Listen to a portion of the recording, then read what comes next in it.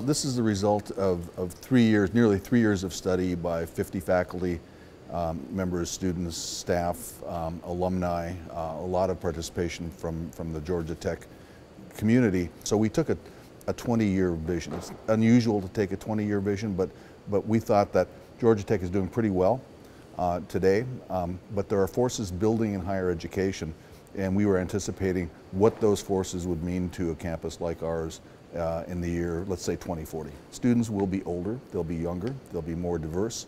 They'll be less inclined to think in terms of rigid majors and more inclined to think in terms of societal goals, life goals. One of the things that we know is that employers in the future are going to be looking not only for the mechanical skills, which we think can be taught in a much more efficient way. They're going to be looking for these things that we call 21st century skills, whole person skills, judgment, ethics, the ability to judge evidence, leadership, entrepreneurship.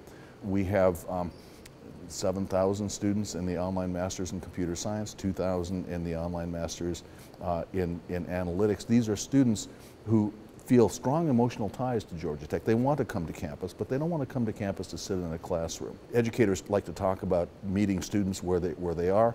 That used to be on this campus. Meeting students where they are in the future is somewhere else. They may be intellectually connected to Georgia Tech, but physically they're going to be located somewhere else. This is a campus that is ready to turn on a dime. We're not going to sacrifice quality. We're not going to sacrifice rigor. We're going to be the kind of institution that maintains the values that have made us great. Nevertheless, over the course of 2 or 3 years, I think we have a unique ability to change direction in ways that frankly speaking, I don't see in other institutions.